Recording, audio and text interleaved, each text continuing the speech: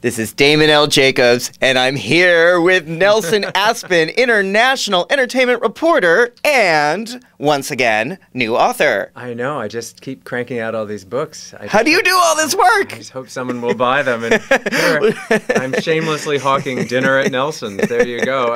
It was an Australian editor. And interestingly, I had an Australian book tour that was wildly successful and lots of fun. And in America so far, we're not getting into the bookstores yet. It should be this summer. But it's available at huge discounts on Amazon, which makes me really excited.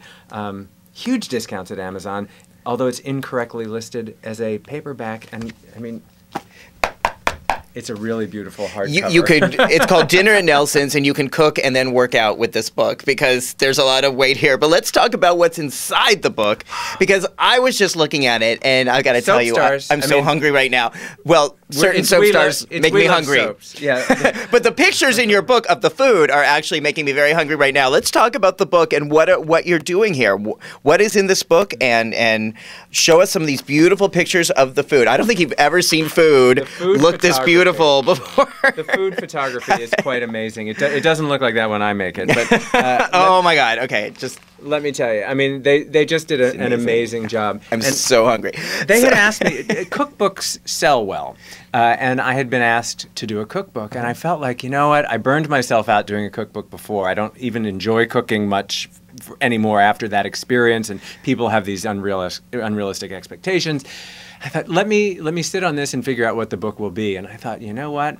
I was flying back from New York to Los Angeles and planning a dinner party, and I was making a little list who I would invite, and then I was making a list of what I would serve. And I thought, oh, I've got really cool celebrity friends. Oh, I've got really cool recipes. I thought, well, there's the book. So it's 13 full dinner party menus from soup to nuts with wine suggestions and pairings and things like that. And then each chapter features actual friends that I would have over for dinner from the world of entertainment. So you get the cuisine and the conversation. So if you're interested in cooking, there are recipes you can, that will challenge you. And if you're interested in just showbiz stuff, there are interviews in there that are fun to read. Or it can just be a very pretty coffee table book to share or give. Now, if someone is not an expert cook, like myself, would I be able to follow a recipe in there? Absolutely. All of them except for 2 chapters. Okay. The 11 chapters that I prepared food-wise, you would be able to follow because I'm a humble cook. I'm not a chef. Then I had 2 guest chefs contribute chapters. Amy Casali, who is a very talented Italian chef, and then Bill Telepan, who owns the Telepan restaurant on 69th Street in New York City on Columbus Avenue. And the food, if you want the challenge, if you're into the challenge, Bill and Amy will provide that. So all levels of culinary skill here. You don't have to be an expert chef to do this, to appreciate And this. The guest list, let's talk about the guests. I didn't want it just to be a knockout of a bunch of celebrities. I want the real scoop, and sometimes celebrities are so guarded they won't give you the real dirt. So I have a very eclectic guest list, the agents and managers of the stars. So not some names you may recognize. Gloria Allred, we all know Gloria Allred, the Pitbull attorney, Pitbull and Pumps, the great feminist attorney. She's a pal. She offers a very unique perspective. My veterinarian, who is also Lassie's veterinarian, so the vet to the stars. You've got personal trainers. You've got sports stars like Dean Karnazes and Catherine Switzer from the world of marathoning. Just this wild collection. Casting directors, news journalists. You also got a lot of soap stars in there who we love, including, let's just start, James and Cassie DePaiva from One Life to Live. Who are awesome, who I met. I worked with Jim DePaiva 100 years ago on One Life to Live, and he taught me the secret to acting. The best acting advice I ever got is if you don't know how to end a scene, and it's kind of vague on the script page, on Max. And Max doesn't know necessarily what emotion he's out to convey, and he'd say, well, just act like you smell something bad. And it works and just try it. That could be smoldering romance. It could be confusion, anger, bewilderment, forlorn, I learned that from Jim DePaiva, and then I ran into him in a restaurant and met Cassie finally. And so there and there, Marcia McCabe, who is a dear lifelong friend of mine, Search for Tomorrow, All My Children, Another World, etc. Married to Chris Galtman, she's in the book. Luann Gideon from Search for Tomorrow. Louise Schaefer from Ryan's Hope and Search for Tomorrow. Tom Racina, Edge of Night. Tom Racina, who of course wrote, General Hospital Luke to and great Laura, notoriety. General Hospital, Hope and Bo, Days of Our Lives. Oh my gosh, who else? Other soap stars. Sherry Stringfield, who, of course, now has most famous for ER, but she was Blake on Guiding Light. If you consider Desperate Housewives a soap, we've got James Denton and, the hunky plumber, Mike the plumber, and Catherine Houston. I told you I was getting hungry. I was serious. You say James Denton. Okay. It's a very eclectic mix of people, even former child stars like Alison Arngrim, Mindy Cohn. You take the good, you take the bad. You take them both. You got Natalie. The only Facts of Life character to ever have sex, strangely enough, was Natalie on Facts of Life, and now she's cooking with you. I'm not sure that is that really true? She's the only one. The only character on Facts of Life. Okay, I think that they talked about. Mrs. Garrett was a dark horse, though. So. Well, she was a wildcat. She was a Mrs. She didn't do it out of wedlock. Right. What kind of foods did Alison Arngrim from Nellie Olson from Little House on the Prairie, what did you cook together?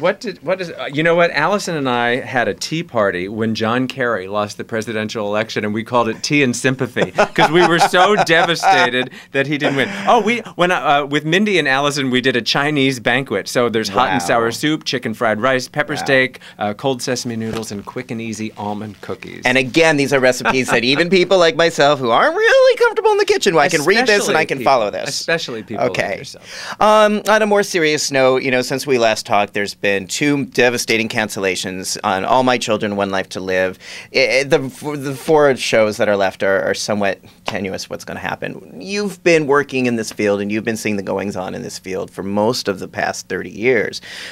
What do you see I'm sorry. Well, you said you and James DePaiva worked 100 years ago, so I was trying to be generous.